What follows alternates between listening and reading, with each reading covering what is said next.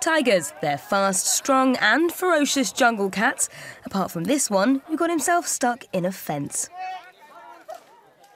Yes, that's right, forest officials in Western India were called to the rescue when a tiger got stuck in a fence bordering a village and a nearby jungle.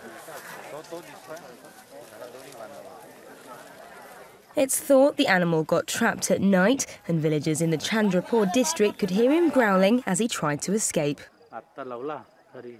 But after a tough 5 hours, he still hadn't managed to get free, so forest officials tranquilised the tiger.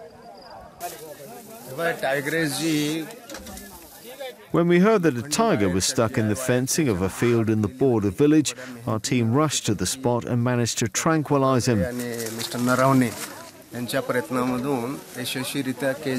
We will set him free in the forest in the evening.